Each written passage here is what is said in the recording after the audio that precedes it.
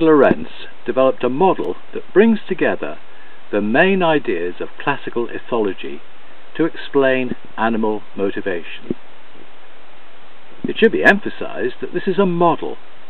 It doesn't pretend to be an accurate picture of structures that actually exist within the brain. Instead, it's a way of visualizing how various hypothetical systems work together to organize an animal's response to its internal and external environment. This animation is based on the type of static diagram that you'll find in many textbooks, and it's used to explain Lorenz's model of motivation. It's called a hydraulic model because it views motivation as a liquid whose accumulation and discharge influences behaviour. Consequently, some people call it Lorenz's water closet.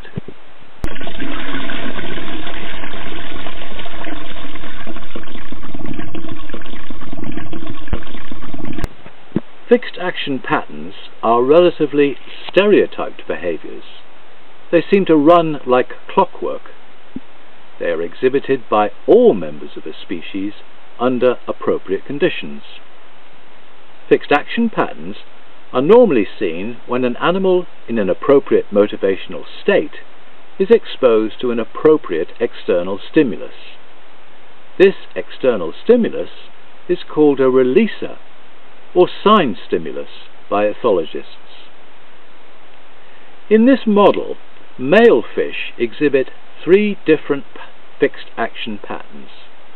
This collection of fixed action patterns is called an ethergram. One of your tasks will be to identify the 3 fixed action patterns which make up the ethergram of male behaviour in this simulation. However, this task is not straightforward because the actual fixed action pattern exhibited by the male depends upon the readiness of the male to mate, his internal motivation, and the attractiveness of the female, her releaser value. In the simulation, the colour of the male's body reflects his internal motivation.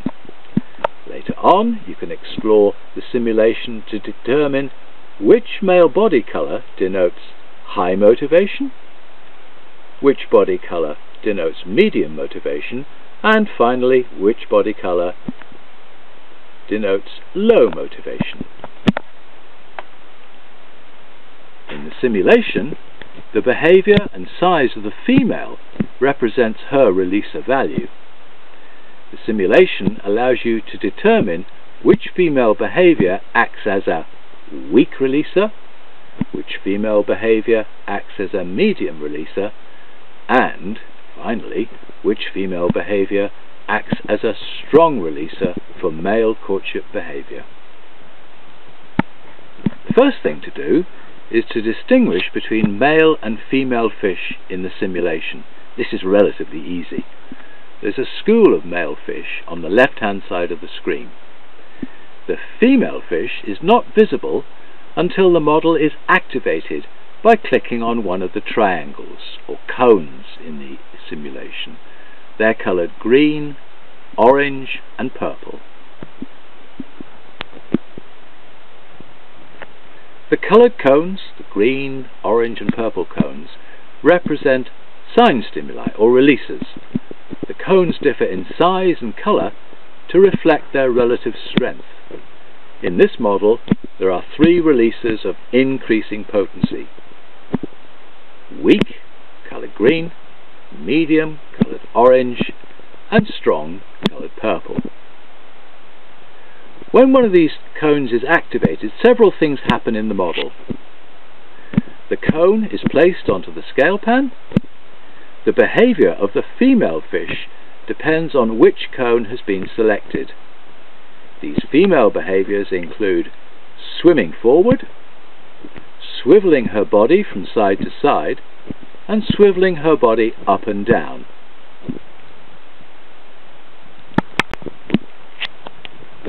There are several things that you can explore in this simulation. First of all, focus on the behaviour of male fish when they encounter females that differ in attractiveness.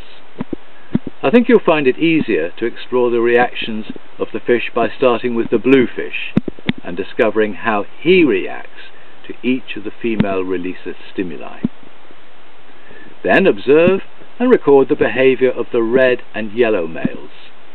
And finally, rank order the motivation of the various males. Remember that the more motivated an animal is, the more likely he is to respond to a relatively weak stimulus.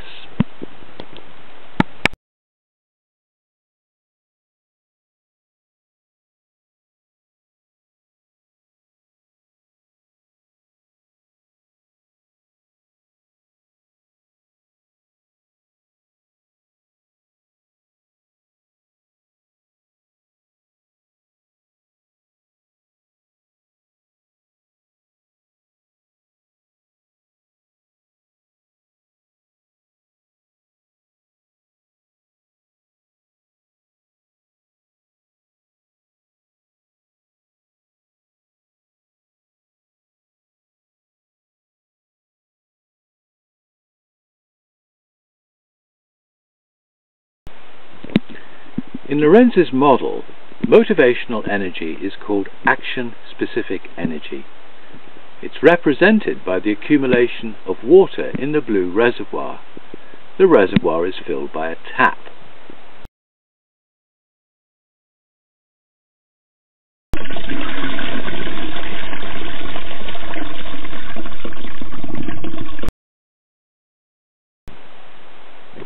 When the model is activated, the weight of the cone causes the valve to open.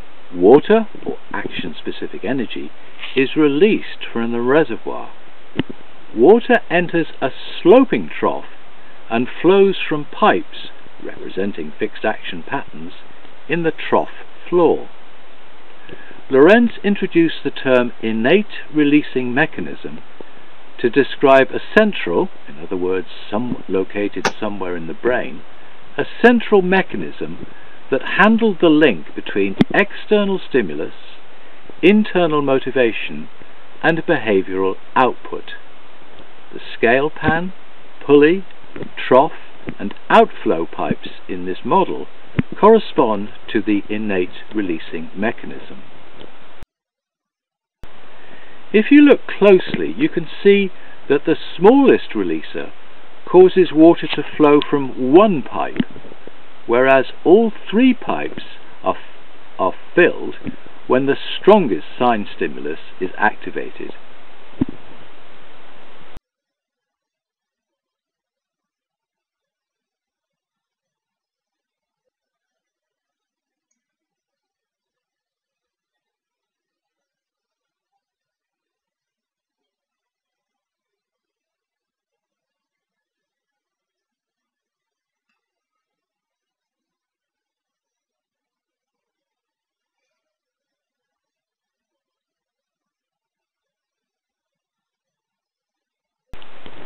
An important feature of the model is that after an animal has engaged in a particular fixed action pattern, there's a period of time when they are less likely to respond even if the same stimulus is presented again. This is called behavioural quiescence or behavioural quietness. This occurs because the reservoir has been drained of action-specific energy. In the simulation, this is represented by having the cones, representing sign stimuli, disappear as the reservoir is being refilled with water. According to Lorenz's theory, the type of fixed action pattern exhibited by an animal is a function of the amount of accumulated action-specific energy, that's its internal motivational state, and the sign stimuli, or releaser value, that's the external stimulation, to which the animal is exposed. Lorenz and his colleagues have provided an elegant demonstration of this principle, which is shown in this slide. The green line shows male posturing behaviour. A male with low action-specific energy will only exhibit this behaviour if he is presented with a relatively large female. In contrast, a male with high specific energy will posture in the presence of a small female. Next, examine the curve for sigmoid behaviour. A male with high action-specific energy will exhibit this particular behaviour to a female of intermediate size, whereas a male with low action-specific energy requires a very large female to release this behaviour. You should notice how internal state of the male and external stimulation provided by the female have been operationally defined in this experiment and relate it to the model discussed earlier. Here is an imaginary experiment that may help you understand the relationship between external sign stimuli, accumulating action-specific energy, and behaviour. In this diagram, the various foods represent sign stimuli of increasing attractiveness. Hours since your last meal represent increasing action-specific energy to eat. The blue line on the graph shows what would trigger eating at different amounts of hunger. The person in this picture would eat ice cream even if it was presented shortly after a meal, but wouldn't eat any of the other foods. But if 10 hours had passed since their last meal, they would eat a beef burger if it was the only food available. Do humans exhibit fixed action patterns? Two ethologists filmed people across a wide range of cultures with a right-angled reflex lens camera. In other words, the subjects didn't realize that they were being filmed because the camera lens did not appear to be pointing at them. These ethologists have identified and recorded on film several fixed action patterns, or human universals. For example, smiling, and this example, which is the eyebrow flash. These are pictures of a Himba woman from Namibia in southwest Africa. She shows a rapid brow raising between the second and third still images, which coincides with raising her eyelids. Because all the cultures that were examined showed this behaviour, the ethologists concluded that it was a human universal or fixed action pattern. I hope you found this YouTube video useful. You can find out more about this topic and a wide range of other material to support undergraduate students studying psychology, evolutionary psychology and behavioural neuroscience on the Salmon website. The website address is shown on this slide.